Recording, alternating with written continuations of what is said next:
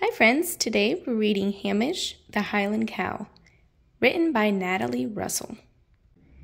It was springtime in the glen. All the animals were preening and cleaning their spring coats.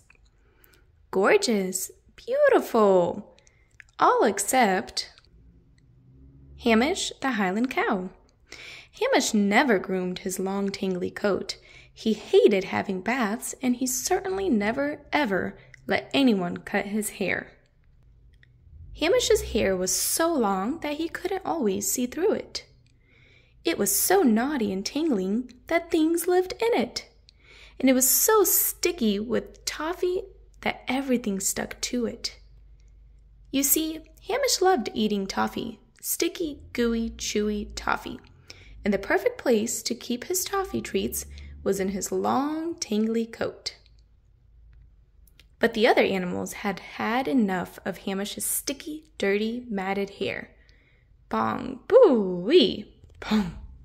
"It's time you had a haircut, Hamish," said Cat. "What?" cried Hamish. "A haircut? Never!" "We'll give you a big surprise," said Rabbit. Now Hamish loved surprises. He thought.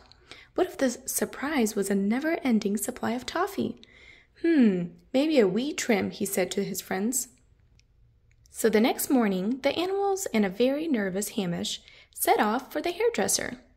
It wasn't far, and before long they had arrived. Hamish slowly peered around the salon door. Sheep salon. What a sight! There were pink sheep, blue sheep, stripy sheep, and polka dot sheep. There were sheep with big hair, short hair, long hair, and curly-whirly hair. And there, in the middle of them all, snipping and clipping away, was the hairdresser. Hamish hadn't realized that the hairdresser could be so much fun. There were lots of books to read, and great things to play with. Smelly things, spray things, and big chair that went up and down and round and round. Whee! Then, "Mr. Hamish," said the hairdresser, "what will it be today, sir?" Hamish still felt a bit nervous, but he took a deep breath. "Trim, please," he said. The hairdresser set to work on Hamish's coat. "It smells out here. Pooh-wee!" With a snippety-snip and a clippity-clip, the scissors whizzed over Hamish's long, tangly coat.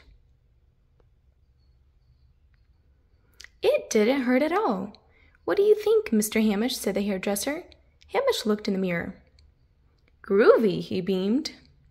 All the animals agreed, and the hairdresser even gave Hamish lots of toffees for being so brave.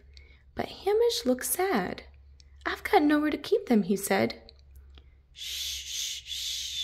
Then, "Surprise!" shouted his friends, and they gave Hamish a very special bag to put all his yummy toffees in. Hamish was delighted. He popped his toffees in the bag and set off home with his friends. "Now you're the coolest cow in Highlands," said the animals, giving Hamish a huge hug. "Don't mess up my hair," said a very smart and sweet-smelling Hamish. The end.